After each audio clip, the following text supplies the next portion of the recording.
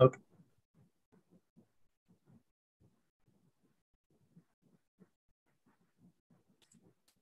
Hello, everyone.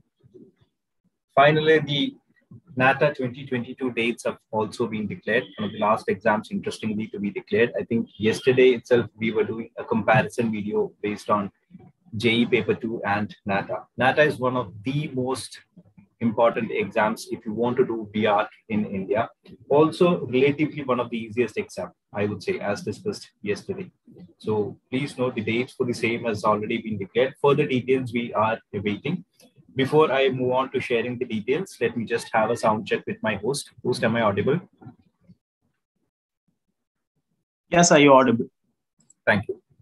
So NATA 2022 dates finally has been declared. The last exam to have been declared. I think in the first week of March, we had the JEE Paper 2 dates that were declared.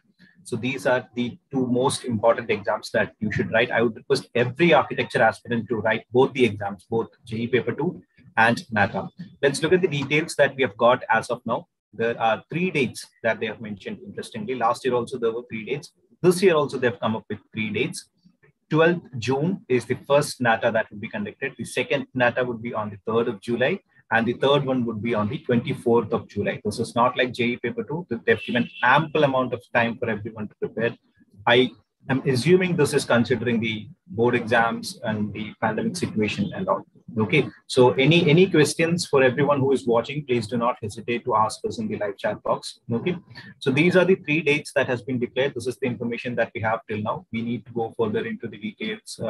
We need to wait till the official notification and other details comes up in the COA's website or NATA's website. Okay, please note they very clearly mentioned that except for CFTIs, if you need admission in any other colleges, you will have to write NATA. So other than, let's say, NITs, SPAs and all, if you want to get in, you will have to write NATA. They've very clearly mentioned. Last year, there was a confusion. This time, they've made it very clear, except for CFTIs, you need to write NATA. It's mandatory. So please do not lose this opportunity. Please start preparing as soon as possible. And once the registration forms are out, please do fill it. We have our new batches for NATA, exclusive for, NATA crash batches that are coming up from the 14th, that is from tomorrow. Okay, so we have our one-to-one sessions and subject-wise mock test and all, which will help you a lot in reaching the heights that you want to. That is relatively, as I said, one of the easiest exams that everyone can crack. So it's to an extent predictable. It's to an extent relatively easy. There are lots of seats also that you get in NATA compared to JEE Paper 2.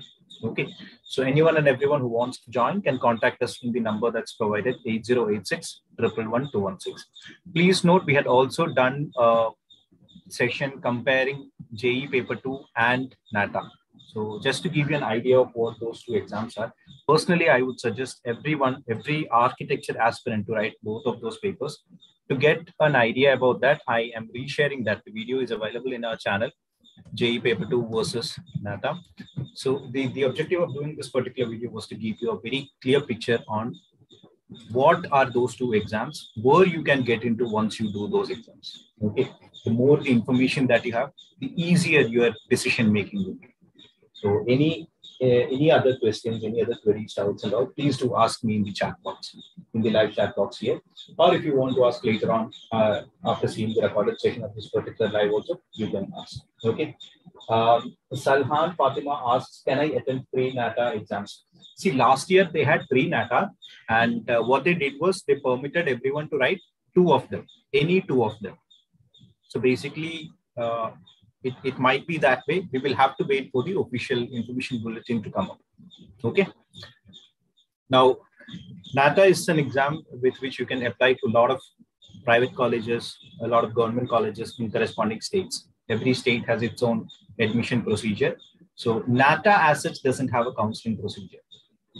You get the NATA score, and most probably with your 12th standard score, you can combine both of that together and start applying for the other colleges.